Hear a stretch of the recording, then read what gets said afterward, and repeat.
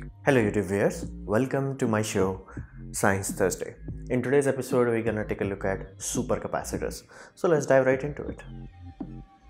So capacitor, you have to understand before you understand supercapacitor, is just a simple power component. Basically in your circuits it generally stores power. Sometimes DC power, sometimes AC power, sometimes for a small while, sometimes for a long while. So it is a power component, and there are multiple types of it obviously, and these are generally the symbols that are used to show them.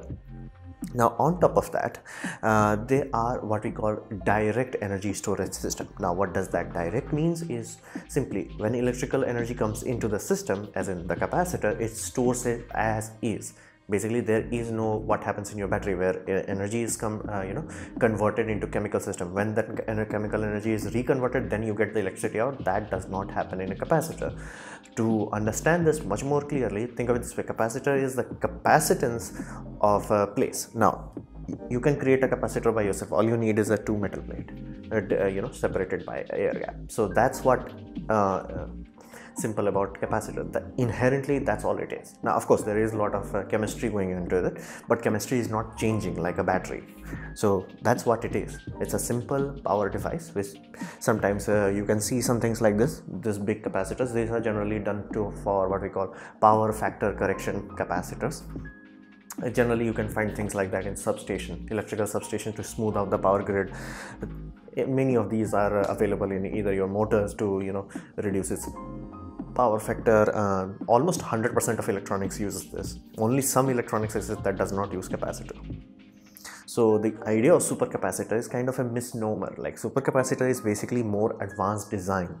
It generally has more surface area, translating into more capacity. Now the reason why people call it supercapacitor is that all the electrical circuitry was built for capacitors. So if you introduce something that is new and you still call it capacitor, the problem is people might interchange them, and their behavior pattern is far enough that this should not happen. To make everybody's life simple, they simply say capacitor and supercapacitor. That's why you can still buy capacitor. It's just that electrical circuits have different needs. For that reason they're like, okay, we're gonna classify it differently so you don't mix them up. So you have to understand this. Like capacitor also stores energy. This on the other hand stores much more of it. Now batteries, as many of you are familiar with, is generally have what we call cycles, as in how many time it can go from charging to discharging, charging to discharging. Now every time you are charging it, you are giving it one cycle. The moment you remove it, it's discharging. It does not matter whether you have a load connected to it or not. So when you do things like that, you will find out lead acid battery generally has 1000 cycles, as in 3 years of lifespan. If you are doing one cycle a day, you can go 3 to 4 or 5. If the plate is super thick, you can get a much longer lifespan. And when you're talking about lithium ion, it generally has 5000 to 10,000 cycles. That is on the ultra upper end. That's not normal. Normal is 3000, but 5 to 10,000 is generally trying to be utilized in your car batteries. That's why your car battery does not die in next year same way your mobile phone dies. But these puppies, they have cycle lives of millions, multiple millions. So do not worry about them running out of cycles. Basically, even if you are cycling them multiple times per second, you will still need 2 to 3 years to completely waste their cycles. So they are very long lasting. Now many of you are familiar with lead acid batteries that are generally used in your car. Now if you know how to charge those, you will realize that it takes long time to charge. Like it could take upwards of 2 to 3 hours to charge it from 0 to 100. However, while discharging, the charging cycle is generally denoted on your battery with character C. Discharging a battery is generally very powerful, as in you can discharge your car battery upwards of 800 amps. That's how lead acid battery generally turns your basically self starter. 800 amps is a no joke. Like inherently your battery only has 50-60 amps of capacity. So to discharge 800 amps, that you can understand, like if it can absorb even 400 amps, it should be able to charge in few minutes. But that does not happen because C and D is not proportional. This happens with the lithium ion also. In case of lithium ion, the D is not very big. However, the C is better, but still the gap is still there. Your C is generally 2 or 3 times smaller than the D. So problem becomes like you can discharge, you can drain a lot of power from your battery system, but you can't charge it as quickly as possible. So this translates into you having a real world electric car that if you drive at full force, like, you know, and you will turn out that you can drain the battery from 100% to 0% in upwards of, let's say, 2 hours. But to charge it from normal system, it will take many hours. Even with 3-phase system with active cooling system and all that, it still takes half an hour to charge. So the C and D is not balanced. In capacitor is exactly balanced, perfectly balanced. So that allows it, that simply means if you have supercapacitor and if you have the energy, you can charge it in an instant. Now, of course, not mathematically instant. I'm just talking like less than a second, less than a minute, or things of that nature. Now, supercapacitor generally are also becoming much more talked about subject. So there is some classification that there is double layer, there is pseudo capacitor, because capacitor does come with some consequence that people are trying to merge capacitor with batteries. So that's why you have pseudo capacitors. So generally supercapacitors are kind of awesome things, but be mindful they are very low voltage. As many of you are familiar with the cell architecture used in almost every battery, generally each cell has a voltage. So let's say your lead acid could have voltage of 1 volt to 1.8 volt, and your nickel hydride would have 1.5 to 2, and your lithium ion could have upwards of 3 volt to 4.5 volts. So when you are talking things like that, this puppy can only go up to a few volts, 3, 4, like 4 is also pushing it. Generally they are at 2.5. So be mindful, it's kind of low voltage. So what are the benefit of this sort of thing? Now, let's say you replaced your car battery with supercapacitors, and you can buy them. Like right now, you can just go and buy them. The benefit of it is that they charge almost instantaneously. So when the inrush current happens, when you're like basically a starter behaves like an alternator and it starts to charge the system, it's fully charged in few seconds. It's like done, charged, absorbed, done, no problem. Now that itself may be a big deal for not a big deal for car battery, but imagine that used for your let's say electric car. Imagine charging your electric car in flat out few seconds, flat out. You just connect the system and boom, it's charged, done, go. So that is a very crucial aspect. Then comes to the fact that battery, no matter what you do, you can only push, like I told you, like practically we only achieve 3 to 6,000. 10,000 is like mathematical.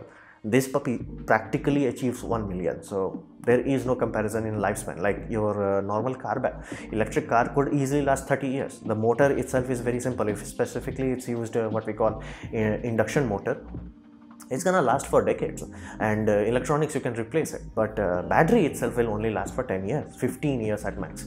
So but capacitor could last upwards of 30 years. Well built one. Now be mindful, supercapacitor by their nature is DC.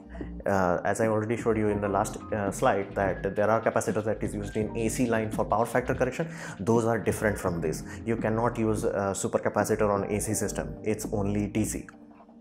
Now to give you a mathematical context, how much energy, like if you are familiar with the joule calculations, how much joule a capacitor has, just multiply that with 100, you will get the capacity of these puppies. Supercapacitors are kind of very powerful. So if this is so amazing, is there any consequence to this? Yes, obviously. Now first consequence is low voltage. That simply means if you want to build a practical battery bank, you have to use a lot of them.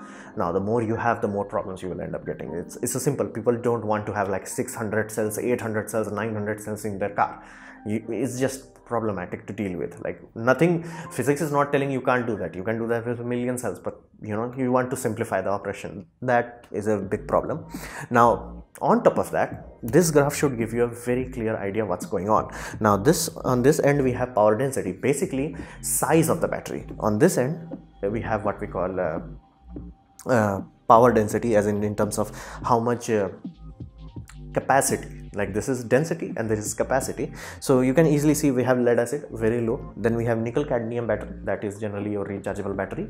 And on top of that we have lithium ion. Now supercapacitor does not have the capacity in terms of basically in density wise of lithium ion. What does that mean? Simply means if you are making a battery that has to fit in a specific place, as in 1 liter, let's say that volume is 1 liter. In 1 liter you cannot pack too much energy using supercapacitor.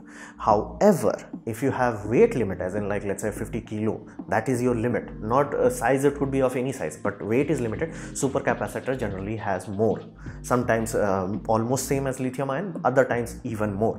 So that's why it's a bit offset. Capacitors are a bit offset. Now that itself may be an issue for a car, but not for a truck or a bus. So why not people use it everywhere? Well, it also has what biggest hurdle of the system is high self-discharge. What does that mean? Think of it this way: if you charge a battery, no matter what it is, be it lead acid, be it nickel cadmium, be it lithium ion, it discharges over time. Now it discharges over time. This discharges instantaneous the moment you disconnect it, because no chemical changes have taken place. It's not permanent, it's gonna deplete over time. Now that depletion is happening in every battery, every system there is, but those will deplete over, let's say, a month to a year. These will deplete in days. So that is very crucial. So if you actually want to use them, you have to have a rechargeable battery that's just there to, you know, slow down the self discharge rate. So that these three things combines does a kind of hurdle progress. So what we can expect in the future? Now think of it this way: it is the best add-on there is. Now you can add it on to your normal diesel truck. Now you're like, wait, what's it gonna do in diesel truck? You can install what we call active kinetic energy recovery system. Basically it's generally used in F1. Nowadays it's being used more and more in commercial applications also, where you apply brakes, it does what we call regenerative braking, and it stores the energy that you're gonna waste. Instead of friction, it's storing that energy electrically. Now if you dump that kind of energy in a battery, no problem, but batteries are very, very, very heavy. So when you're talking about the battery weight itself, that is gonna penalize your payload capacity. So you don't want, like, very heavy thing. However, capacitor is light, and not to mention, because batteries have cycle limitation, you have to change battery upwards of 2 to 3 days, because every time you are applying brake, you are changing the cycle. For this reason, using capacitors are preferred, and capacitors have a lot of capacity in terms of amps. How many amp you can dump into a capacitor, there is no comparison. Like, there are capacitors that can absorb upwards of 1 megawatt pulse. So be mindful, like if you apply brake and like it dumps a lot of energy, you don't need to condition it. A capacitor can directly absorb it. Condition applied is a normal temperature. It's not like you put a capacitor at 100 degrees Celsius, it's not going to absorb that energy. It's just that within operational parameter, you can build a capacitor bank that can absorb a lot of power. Now what does that translate for our truck driver? Translates into better mileage, simply because every time it's applying brake, it's recovering some energy. That energy is being dumped back into the system when you are accelerating, meaning you are your engine usage is going down little by little, because from getting a heavy thing moving takes a lot of energy. Like maintaining the inertia is not that difficult, but starting that inertia, that takes time and energy. That energy is coming from capacitor that you would have wasted from braking anyway. So it kind of they're quoting upwards of 30% better fuel economy, but let's say practically you will, in real life, you will save 15% on your fuel balance. Then add on terms of life. This is very prominent in electric cars, and soon in next 3 to 5 years you will start seeing them in every car. Basically, every time you are applying regenerative braking, I told you, you don't want to waste cycle on your battery. The regenerative braking energy will directly go into capacitor, and capacitor will apply that peak voltage, peak amperage during acceleration. Benefit of that, because that peak, that's capacitor's home yard. Capacitor can handle peaks very well, but batteries cannot. So either you build a battery that is very big so it can handle the peak, or you have to have active cooling, or not to mention it will degrade the battery. So you will, that spike that happens whenever you are drive the accelerator, if capacitor is taking care of that, your battery will be safe. So even though you are adding weight to your battery banks, your battery bank will last longer, and not to mention you will get better range, simply because that energy cycle is happening much more efficiently. So it's a very good for electric cars. Then we come to the stability. Now, as I mentioned, that capacitors are already used in power grid to balance power factors, but as I already told you, you can only use it in DC. They do provide a very, very capable energy storage for millisecond shocks. So basically, every time a system changes, like let's say you're going from one power plant to another power plant, there will be a shock. Every time, like let's say some big industry starts their big engines or whatever they have, there will be a shock. Now these spikes are millisecond spike. The reason why you don't feel these sort of spikes in your day-to-day life is simply because when these sort of spike goes to the generator that is spinning in the coal power plant or hydropower plant, there is a lot of mass connected to the system. Like that steam turbine that is spinning, that is 500 tons, 2000 ton kind of turbine. So inertia is keeping handling that spike. Now when you have solar, where the spike goes to, in that place, these sort of things system can help us stabilize the grid.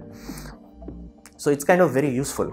Now, can it replace battery? That's the final question. Can it replace battery? Yes, China already did this. Now, if you have seen my last episode about trolley buses, you must have realized that electric buses, while practical, the problem is they are very heavy and they waste a lot of energy just moving themselves. Basically 3 to 4 ton is the battery weight, so you are wasting a lot of energy. Now, capacitors, even though they are lightweight, what China did is like they removed the battery size. They removed battery to only to have enough for, you know, auxiliary power unit, and like, you know, I did say the capacitors leak power, so to make sure they keep topping off the capacitors, and capacitor is the main power source. Now, the capacitor will only provide enough power for 10 kilometers. They have bus stop every 5 kilometers. Now, what they're gonna do when the power runs out? They have this sort of overhead power collection system. Benefit, because capacitor can charge in few seconds. Every time the bus driver stops and connects the pantograph, it already charges the system. So every bus stop, let's say, is 5 kilometers away, they're gonna charge, and since capacitors have a 1 million cycle lifespan, this is gonna run very long, and it's already been successful. That's how they are doing it. Like, instead of having battery, because battery cannot absorb charge at that rate, and not to mention it's big, heavy, bulky, and not long lasting, this provided a very good bridge solution. If we ever figured out a very good battery system, we will not need this. But at this time, the way things are going, supercapacitor may reach there before lithium ion is pushed any further. Because be mindful, lithium has, let's say, on a physics and chemistry level, this much power. We are already here. We can't really push it that further. So whenever you hear new technology, those technology are for safety mainly. Second, generally to improve the recharge speed, which again, the best case scenario, you still can't compete with this.